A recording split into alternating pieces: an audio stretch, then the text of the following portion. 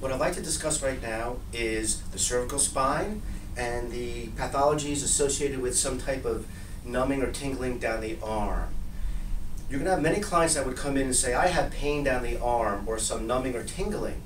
The first thing you want to ask them is where in the hand or arm they feel it.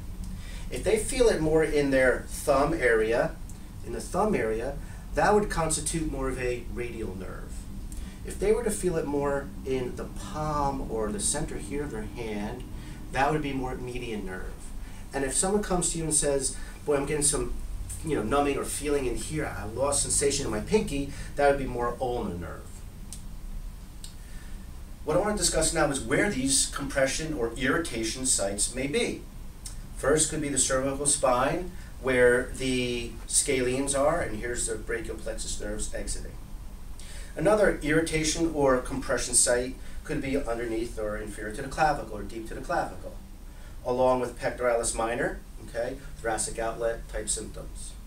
Another area of highly normal pathology for numbing down the arm would be on the anterior arm for biceps and pronator teres. That'd be more median nerve. And the radial nerve, as it comes around here through tricep or under or deep to tricep, through the supinator. So the radial nerve passes through supinator, and we have some tingling or numbing in there. So again, here would be more radial nerve. Here would be more median nerve, and here would be more ulnar nerve. Now, what if they say the whole hand has it? God, I can't shake it out. I lost feeling. They can't squeeze and stuff. Well, we may want to check more up in the cervical spine. But before we do any of that, there is one specific test to be sure that they can get any tests. There's an artery here, as you can see, that goes up the posterior cervical spine. We want to test to see if that artery has any issues at all. If they have any numbing or any dizziness or any type of strange feeling, nausea associated with this test, you would send them off to either the hospital or a doctor, or I would cease all treatments at that point. So what we're going to do for this test is we're going to take the head, we're going to rotate it, and have them just come back. If they start after 30, 40 seconds, a minute, to get some numbing or dizzy, how do you feel? Okay? Yeah. All right, we'll just simulate that, so she's fine. And now the other way. And again, we're testing this artery to see if there's any type of pathology or neuralgia or something going on here. And if they're clear to go, then we can move forward. Okay? So to review, there's compression sites or irritation sites in the cervical spine, clavicle, pec minor. There's some coming down into the anterior of the arm, with biceps, which I find most often biceps and pronator teres for the median nerve. A lot of times carpal tunnel syndrome symptoms. People say I have carpal tunnel symptoms, but I come in through the bicep and the pronator teres, and that alleviates the issue through here. And also the radial nerve here, thumb, forefinger, and ulnar nerve in here. So let's do some orthopedic and special tests to determine where some of these cutoff points or choke-off points or even irritation points may be. The first one we're going to do is called the compression test. I'm going to take the person and I'm going to gently compress. As they came in, they said, oh, I have some numbing and tingling, something coming down. Well, this may make it worse, or it may exacerbate or have some more symptoms. So what we're doing is we're kind of compressing here gently, not hard. Person says, no, I don't feel it so much. Okay, no problem. What we're going to do after that is we're going to rotate the head and tilt a little bit.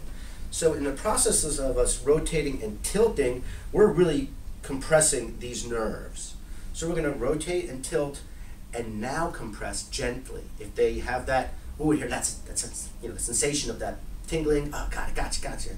Then we know that it could be somewhere in here, more likelihood. That's positive test.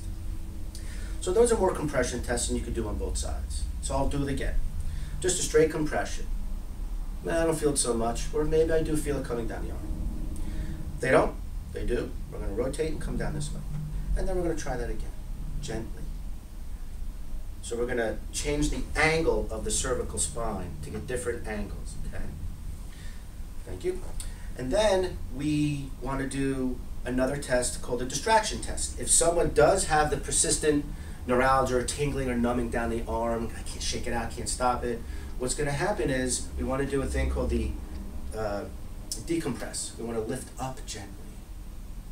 If this alleviates some of the symptoms, that's also a positive test, because if they have symptoms of a nerve type of impingement or nerve compression or irritation here, and they're presenting tingling, numbing, and this decompression or upward alleviates it, then we're making space for the nerves, and that's also a positive test for that.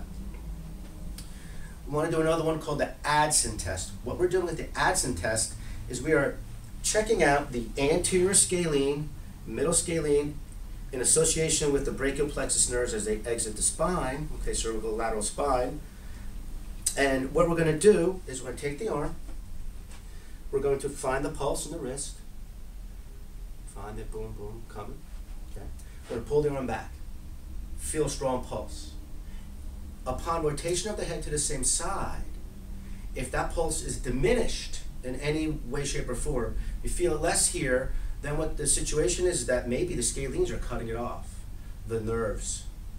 Okay, so the Adson test again, we're going to come in here, find the pulse, we're going to bring this arm back, keep the pulse with the head straight, then the client will rotate. If the pulse diminishes at that point, then it could be some pathology in the scalene area, which is this region right here. So when a person rotates the head, it kind of cuts it off a little bit. So to review, you will get some type of compression or irritation sites in the cervical spine. You will get some compression sites clavicle, as well as pec minor, bicep pronator teres region, tricep come around supinator, and of course the carpal tunnel itself, but we will do that later.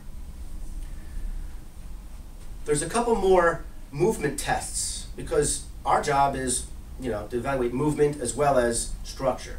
So we're going to test her range of motion of her cervical spine to see where some other muscles or other structures could be affected. The first one's going to have her just flex her neck. As you can see, she cannot touch here.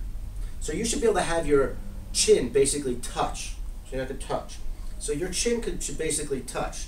So that's associated with some type of pathology in the cervical spine. Then we're going to have the person rotate, and we're going to come down. And again, it's a little stiff. More pathology regarding that. And then we're going to try the other side, please. And they do their full range. If they cannot touch, then there's a pathology associated. Next, we're going to have them rotate to the full range. Pretty good for her. What if someone can only go here? Then we know that there's some type of calcium or something going on in the cervical spine, but we're going to discuss that in the future. And then rotate the other way. Then we're going to do right ear, right shoulder. See the range of motion in here, and if the muscles release, and the opposite side. And you don't assist them, you let them go as far as they can go. Obviously, if there's some pain, we know that there's more associated, pathologies or musculocutaneous things. So let's try this again. We're going to come down, she's going to go in here. You see that there's some space. You really should be able to take it further. Then we're going to be coming to this side and down. And you can see that there's space. And then we're going to go to the left side and down as far as they can without inducing pain or having them in pain. Then we're going to have them rotate right the whole way. Right? And you see that she tilts her head back. So I'm assuming something suboccipital. She's tilting instead of just coming straight, rotating. Making people move on their own without any instruction gives us a nice clue as to what their pathologies are, what's tight or what's weak or what's strong or what's not working properly, or what is working. So she's going to rotate again. Now that I gave her the clue, she's not arching her neck backwards. So let's try the right side again. Up, but she still comes this way. So that tells us something's pulling in here. And now I'm going to rotate the other way. Okay? Next up is right ear, right shoulder. See how their head tilts. If it turns, it tilts, rotates this way. Let's see if they have straight tilting, lateral bending, and this side. We're also going to be doing some extension. Let's see where they extend. If they extend just from the, say, C1 and occiput, where the suboccipitals are they extending there? Or are they extending their neck as well? So observation is a big key in terms of seeing what we could work with the client in terms of movements.